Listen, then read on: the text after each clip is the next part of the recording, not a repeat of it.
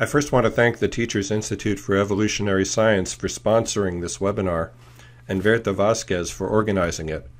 I'm grateful to each of you for taking the time out of your busy schedules to be part of this webinar, and to make the best use of our time, I've pre-recorded the presentation and I've reserved some time at the end for questions. I'm excited about this event because it's the first opportunity to tell the backstory behind my new book and to summarize some of the main ideas.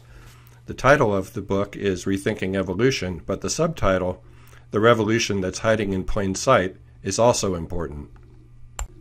We're in the midst of a revolution in evolutionary science that has truly been hiding in plain sight, and we owe it to our students and to the general public to update the narrative.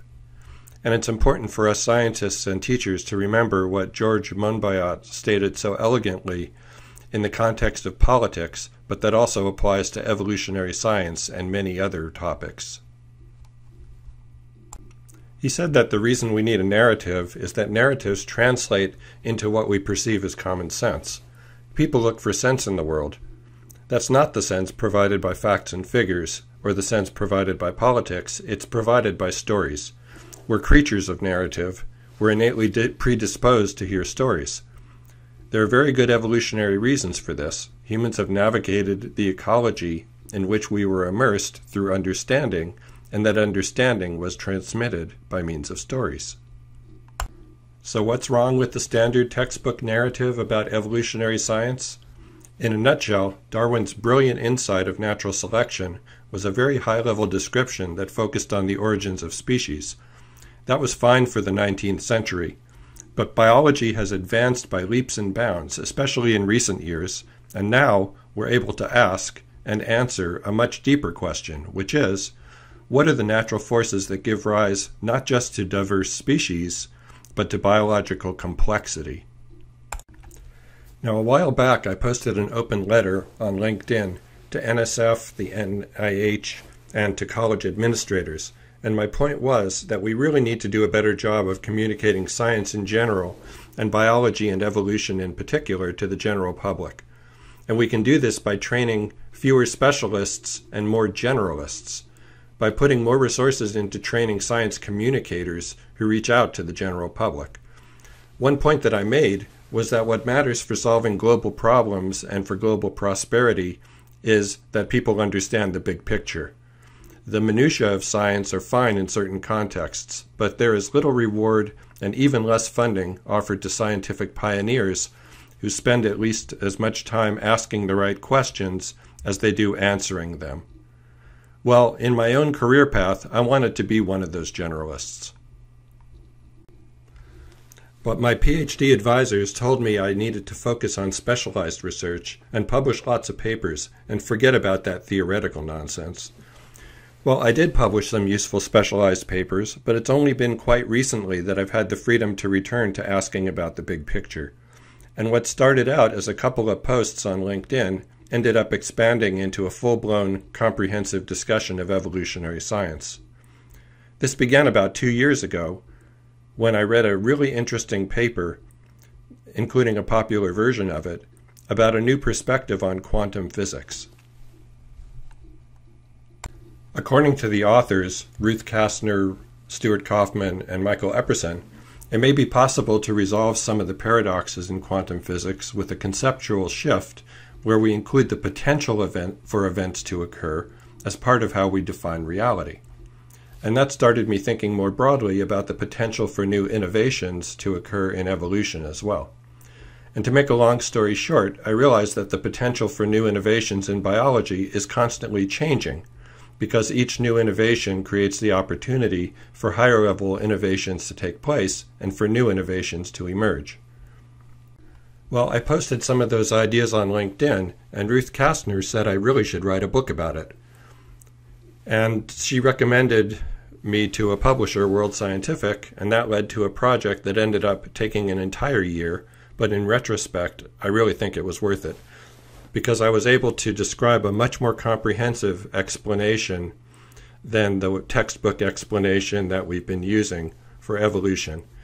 And it's based entirely on literally thousands of empirical observations and experiments by other scientists that have been published in peer-reviewed journals and that are thoroughly supported by the empirical evidence. So what are some of the main features of what I'm calling the updated evolutionary synthesis?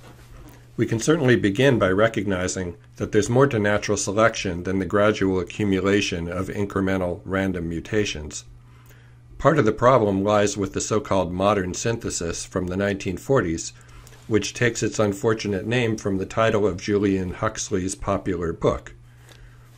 The name is unfortunate because at some point in time, of course, any modern synthesis will no longer be modern. And that's the case now. With his 1953 popular book, Evolution in Action, Huxley stated what has unfortunately become the textbook narrative that we still teach today in middle school and high school. Huxley wrote that mutation merely provides the raw material of evolution. It is a random affair and takes place in all directions. The effects of mutations are not related to the needs of the organism or the conditions in which it is placed. And in 1988, John Maynard Smith had this to say about variation that arises from recombination. All that recombination can do is produce a more random distribution from a less random one. Well, today we know that there are a variety of ways that DNA sequences can change, and many of those changes involve duplication, modification, and reuse of modules that have already proven to be of general use in the past, and that retain many of those useful characteristics when they are modified and reused in new ecological contexts. Not only that, but those duplicated modules can interact to give rise to new innovations at higher levels of complexity. The potential for new innovations has changed because the previous innovations have created new opportunities and laid the groundwork for higher levels of organization to arise when those modules interact in new ways. But let's consider some concrete, real-life examples. In the late 1960s and 1970s, Susumu Ono described an extremely important way that DNA sequences can change, and those changes have several non-random aspects. Gene duplication is an important example of the non-random ways that modular subunits, in this case proteins and the regulatory DNA sequences that control their expression, can arise. And once they've been duplicated, duplicated genes can be modified and fine-tuned by more classical incremental accumulation of mutations, even random ones, and then they take on new functions while retaining some or all of the useful characteristics that they already had. Most of the genes in the human genome, and in most other multicellular organisms for that matter, are members of multi-gene families that arose by gene duplication. The modern synthesis and the concept of random incremental changes as the sole raw material of evolution really doesn't describe gene duplication, even though it's certainly true that incremental random mutations may very well be involved in fine-tuning that and in the genes acquiring new functions. They're not mutually exclusive. These are synergistic ways that the genome can change. Gene duplication events are not incremental either, and the genome itself has evolved mechanisms that can increase the probabilities of particular gene duplication events. Repetitive DNA sequences, especially simple repeats, are hotspots for unequal recombination events that give rise to gene duplication events. And as a graduate student, I described a fundamental mechanism, slip-strand mispairing, that is responsible for most of the repetitive sequences that are dominant features of the genomes of most multicellular organisms. So these are mechanisms that accelerate evolutionary change and make gene duplication and other kinds of changes more likely than they otherwise would be. And why not make mechanisms like slip-strand mispairing come alive for the students in the classroom by taking advantage of digital media and animation and techniques like those pioneered by Drew Berry, which you can see in the following clip. It turns out that slip-strand mispairing also has medical importance because it's the mechanism that leads to trinucleotide repeats that cause a number of different human diseases. This yellow portion is the portion where the trinucleotide repeat is. And as you know, helicases open the DNA and DNA polymerases copy it. So we're going to watch the repeat now get through the helicase. This single strand is shown. And the DNA polymerase slips on that repeat and a hairpin is formed. And as this now go through, you will watch as it will go through the second cycle, next round of replication.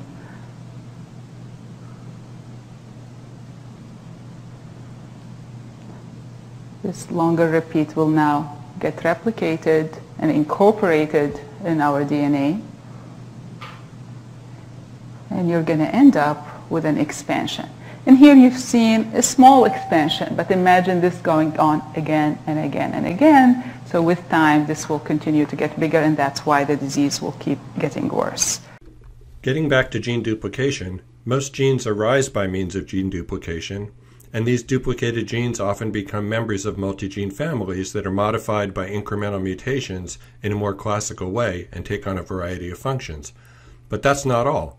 They also lay the groundwork for new innovations at higher levels of complexity to arise. These are fascinating topics to explore in the classroom.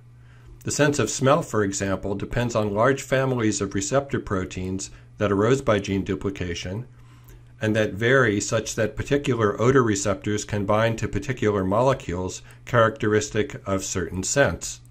Then these binding events are transduced into electrical signals, and together the signals from many hundreds of distinct odor receptors are transmitted to the brain, where they are assembled in a way that allows animals to distinguish odors.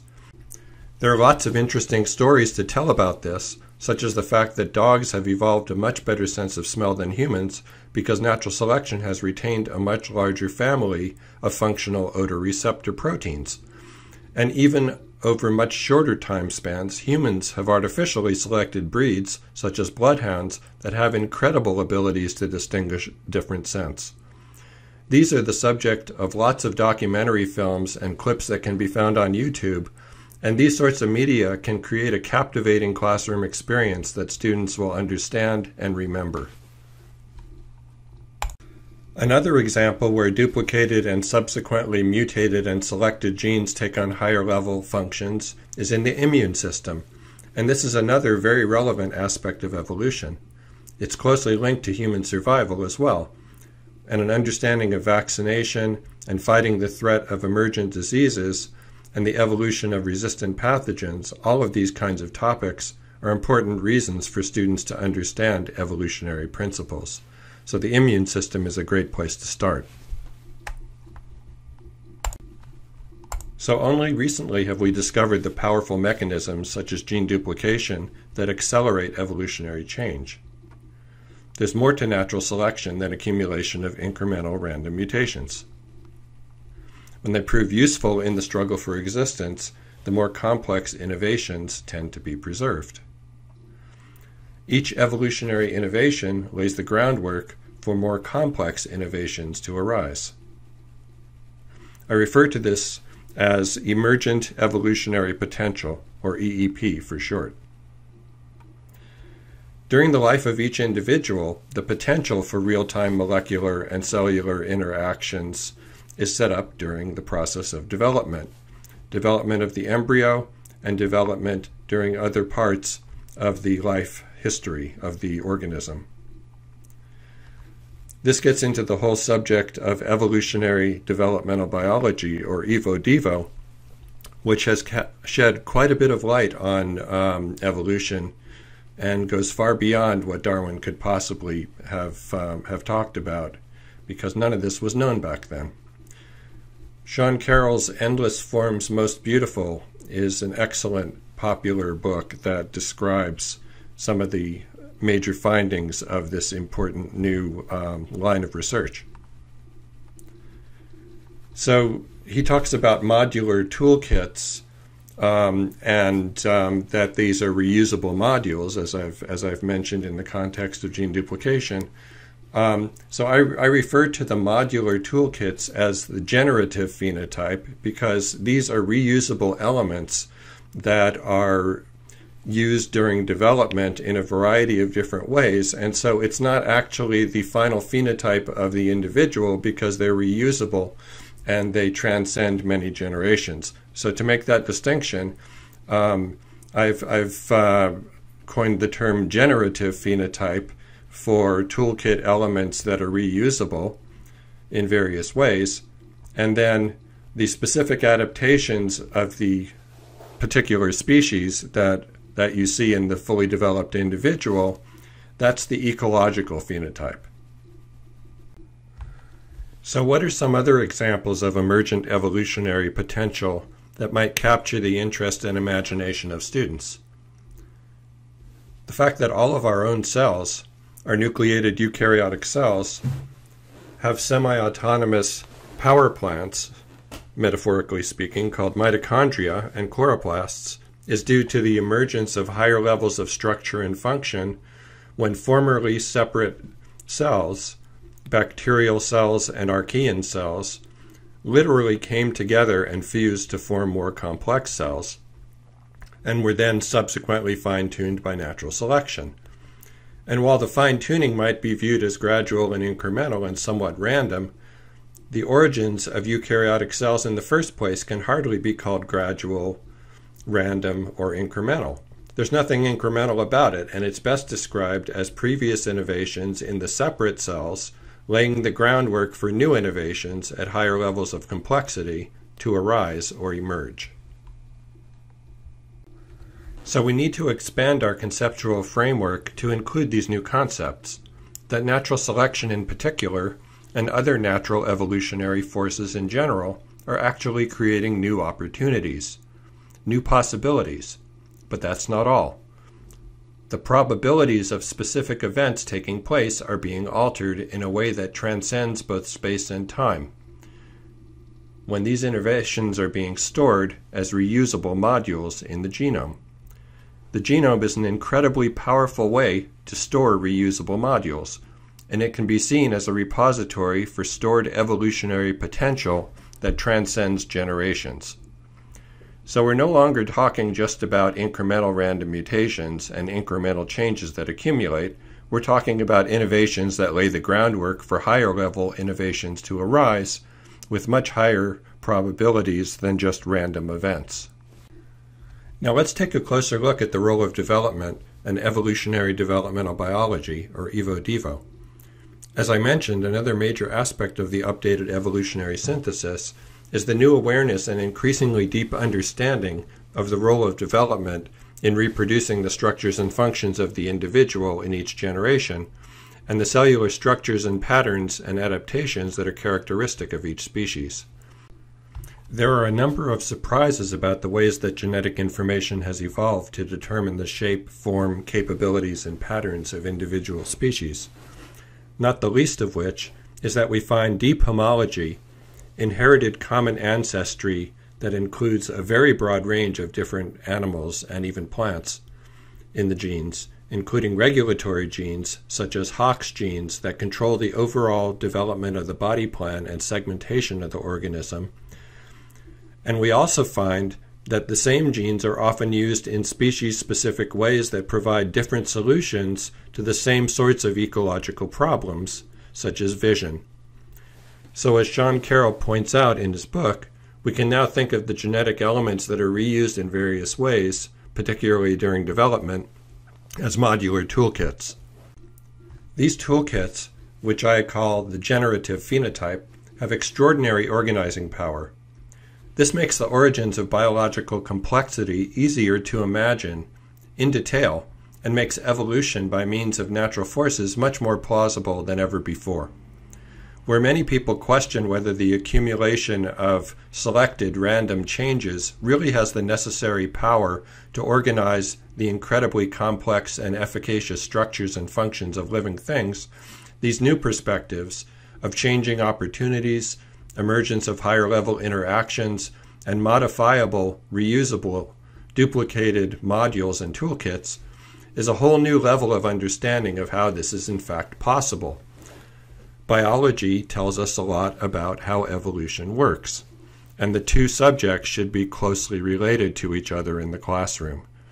Evolution should not be taught separately from the biology that explains it. Now, one of the major themes that teachers need to get across in the classroom is that the complex organization that has the appearance of design in natural history is actually not designed at all, but arises by powerful natural forces that have enormous organizing potential. Now, when we include the recent discoveries in biology, we see that all of these seeming miracles are possible because of the flow of energy and because of the physical and chemical properties of complex organic molecules such as proteins, DNA, and RNA. In many cases, we find that higher levels of structure and function, emergent evolutionary potential, are actually mediated by shape-specific interactions, both physical and chemical, between the exquisite three-dimensional structures of these complex proteins that can be thought of as micro-machines. So I've included a descriptive name in the updated evolutionary synthesis for this that takes that into account, and call it shape-specific molecular interactions and binding events, or SSMIBE for short. Now I want to cover another general topic, which is the origin of life. As with much of evolutionary science, the textbooks tend to lag behind discoveries at the cutting edge, and that's a real shame because these new conceptual insights are absolutely fascinating. There can be little doubt that the evolution of the genetic code greatly increased the organizing power of natural selection and accelerated the origins of species. But before there were any macromolecules such as RNA, DNA, or proteins, how did life begin in the first place? Well, the textbook explanation for this, which focuses on things like the Miller-Urey experiment from the 1950s, is not very convincing, detailed, or complete, to say the least. What about the earliest stages of organic evolution on planet Earth? We now have a much more plausible explanation for the natural forces that transformed relatively simple compounds into more complex biochemical networks that eventually took on the characteristics that we associate with living organisms. Long story short, as beautifully described in Nick Lane's popular books, such as The Vital Question, starting with predictions made in the 1980s, followed by actual observations in the 21st century, there's good reason to believe that natural energy flow played a major role in the origin of life. We actually find natural proton gradients under the ocean at locations known as alkaline hydrothermal vents, and we also find mineral catalysts such as iron sulfide that could have been involved in synthesizing complex organic compounds long before there was anything even resembling DNA or RNA. This is actually a more plausible, well-supported hypothesis than the so-called primordial soup idea that arose with the Miller-Urey experiments. This is also a great opportunity to get students engaged and to encourage critical thinking by looking at the evidence and the actual discoveries and observations and giving students a chance to decide for themselves whether or not they think that these new ideas and hypotheses are more substantial and better supported than the earlier ideas. Now, I certainly hope that I haven't given the impression that there's no use for Darwin's classical theory of natural selection anymore. Far from it. What I've shown, I think, is that these other ideas, emergent evolutionary potential, the generative phenotype, shape-specific molecular interactions, and so on, show that natural selection is far more powerful as an organizing force than it would be if it was just due to random mutations that gradually accumulated. So let's look at the value of examples from nature in getting the basic ideas of the classical Darwinian explanation across in the classroom in a way that kids will appreciate and understand and remember later on. So what are we looking at in this picture? Is this a snake? And how do you know? Well, snakes don't have legs, but if you look closely at this picture, you can see that it's using something that looks an awful lot like legs to cling from that green stem upside down. And in fact, it's a caterpillar. So why do these caterpillars look like snakes? And how did they get that way? They look like snakes because that scares off animals that might otherwise eat them. Which begs the question, well, how did they get that way? First, as described at a high level in Darwin's classical theory, they got that way because in each generation, and over many thousands of generations, there was some variation among the individual caterpillars, and some happened to look more like snakes than others. The individuals that looked more like snakes were more likely to scare away the animals that might eat them, so they were more likely to survive. And they would mate, and they would have more offspring that also looked like them. But in the next generation, there would also be variation, and some of those individuals would look even more like snakes. They would do a better job of scaring off animals that might otherwise eat them, and they would survive better. They would have more offspring that look like them, and so these differences would gradually accumulate. And over many, many generations, they would eventually end up looking like they look today, which is very much like snakes. So this is what we call natural selection, and it's based on inherited differences between the offspring that accumulate. But there's a second question, which is, what exactly is that inherited information? And Darwin freely admitted that he had no idea what it is. And how does that inherited information get translated into the characteristics of the individual during development? Well, to answer that question, we need to rely on some new ideas in cellular, molecular, and developmental biology, along with some vocabulary terms and concepts. And so these are probably things that would be better introduced later in the high school curriculum. Now, all these topics and many more are discussed in great detail with lots of references both from the popular and from the peer-reviewed literature in my book, Rethinking Evolution. And I hope that you'll visit my website, rethinkingevolution.com, to learn more about the book. You'll find a glossary there that is hyperlinked to Wikipedia, so you can find quick excerpts from Wikipedia that define hundreds of different terms, and then you can also go to Wikipedia for a more in-depth explanation of any of those things, so that it's a way for people who don't have a lot of background in biology to get quickly up to speed, as long as they're willing to put in just a little bit of effort to actually look these things up. You'll also find a press release at that site, and you'll also find the publisher's book page, which has the table of contents. There's way over 400 pages in this book, but I've tried to make it as accessible as possible to general readers, which was partly why it took me an entire year to write it. But I think that I've succeeded fairly well in providing a comprehensive view of various aspects of evolution that need to be incorporated into a broader, updated synthesis, along with lots of new ideas that haven't really been discussed before, that I think actually provide a much more plausible explanation for the origins of evolutionary complexity. So I'd like to stop there and take a few questions at this point.